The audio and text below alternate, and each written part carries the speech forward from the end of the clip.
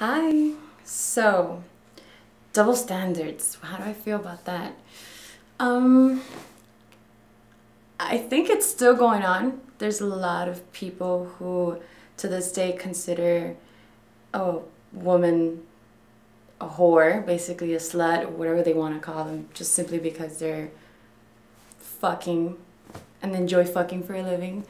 But oddly enough, it's funny how if a guy goes out or is doing porn in this industry, it's applauded. It's like, let me give you a high five. How was it? That's awesome. You're the G, or whatever they like to call each other. And at the end of the day, people don't realize that it's the same thing. And I take great pride in fucking random people. I mean, hey, I enjoy it. It's fun. I like meeting diversity of people, vulgarly speaking, who doesn't like vagina and dick. And I think we've come to evolve, some of us, not all of us. Some people are still in like monkey brain, small-minded people.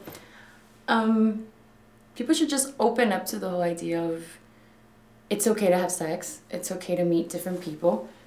That's why we date. If you think about it, you go constantly dating to meet people, diversity of people, which doesn't mean that if you date them 3 times, you guys are boyfriend and girlfriend. It just means you're dating.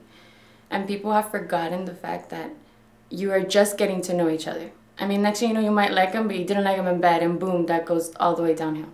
So, double standards really does suck.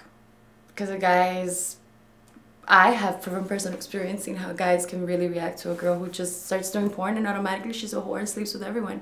And it's like, hey, how are you? When am I going to see you? And remind you, I've never even spoken to this person since high school.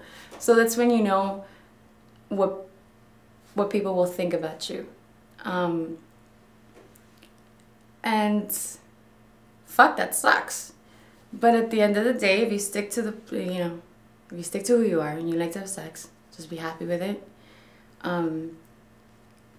I know from my family's personal experience that they accepted who I am. They maybe might not be so, hey, cheerleader, let me hold up a sign for you, root for you all the time, but they're actually happy that I'm comfortable and I like doing what I do. That's the most important thing, that you like and love the person that you are and enjoy everything that you do.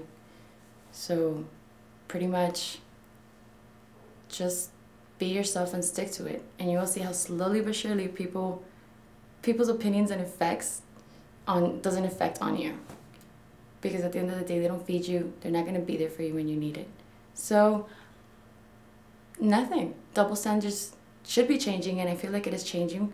But if we can just pull through with our opinions, then and with our beliefs and what we fucking like to do, then fuck everyone else and their double standards.